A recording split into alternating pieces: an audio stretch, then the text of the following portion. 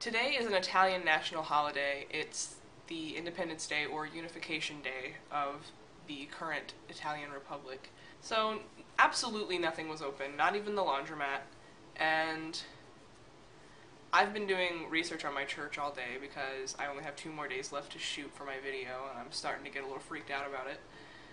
But I decided I would reflect on some other things that I noticed this weekend. The first is that trains are no longer a novelty for me, and I find that interesting because I've only really taken them for 2 different weekend trips, but I guess the amount of traveling that we did on the trains has just made it another way to get around for me. I'm not very charmed by them anymore.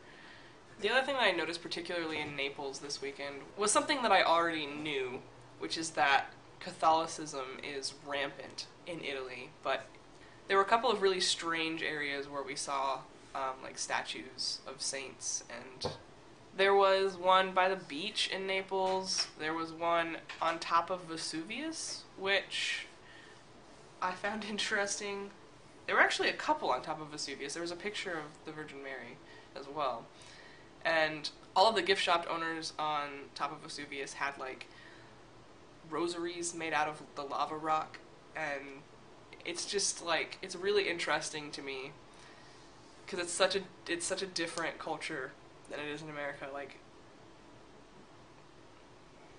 literally everyone is Catholic, and I just think that's, and I just find it's just very weird to me because I'm not used to being around that constantly.